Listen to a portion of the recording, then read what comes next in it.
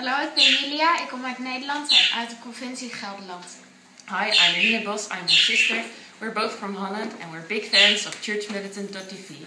And really, you should be too, so sign up today! Attention to our viewers in Spain. Michael Voris will be in Barcelona on October 4th through the 6th to speak at the CFC FFL European Conference. If you live nearby and are thinking of having him speak at your event while he's in town, email us at contact@churchmilitant.tv for available dates and information. See you in Spain!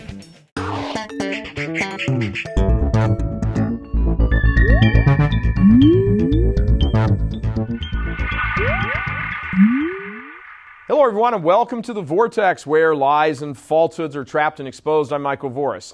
There is a hell of a lot, emphasis on hell, wrong in the world today. So much so that it's easy to look around and even despair. And that despair is understandable if we view things from a strictly earthly perspective. In fact, it is the natural response to the current situation of so much madness in the world and in the church. But allow us, if you will, please, to present a different way of looking at things for just a moment. As Dickens' famous novel, A Tale of Two Cities, begins, it was the best of times, it was the worst of times. It was the age of wisdom, it was the age of foolishness. It was the epoch of belief, it was the epoch of incredulity. It was the season of light, it was the season of darkness. It was the spring of hope, it was the winter of despair. We had everything before us, we had nothing before us. We were all going direct to heaven. We were all going direct the other way.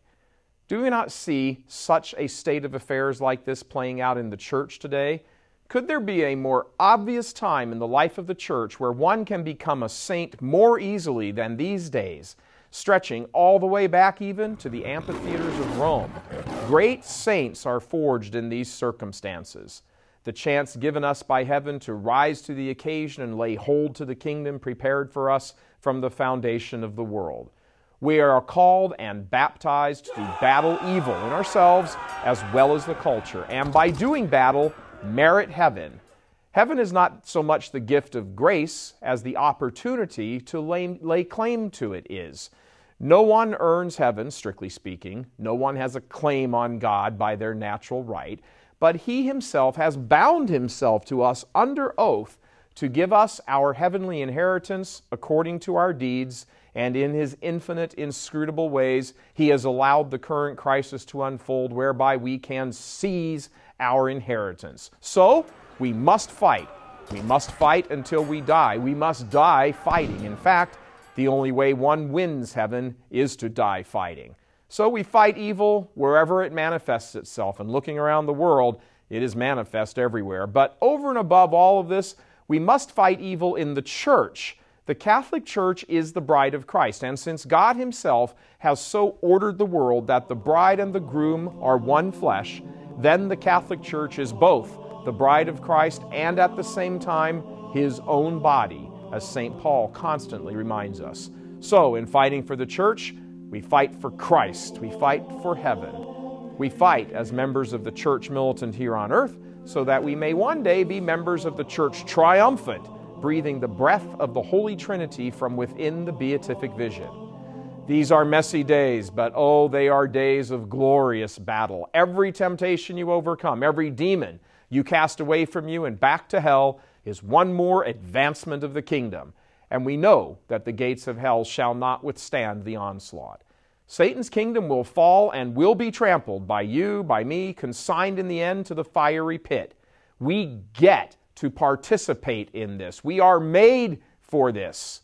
I will put hatred between you and the woman, between your offspring and hers, God says to the serpent. Our blessed Lord is her offspring, quite obviously, but we are her spiritual children, her spiritual offspring by virtue of the fact that we are the adopted sons of God and brothers in Christ. So see, we were talked about all the way back on the first page of the Bible. We are joined to Him, to Christ, in the flesh by virtue of the fact that we eat His body and drink His blood, and He desires that it be this way.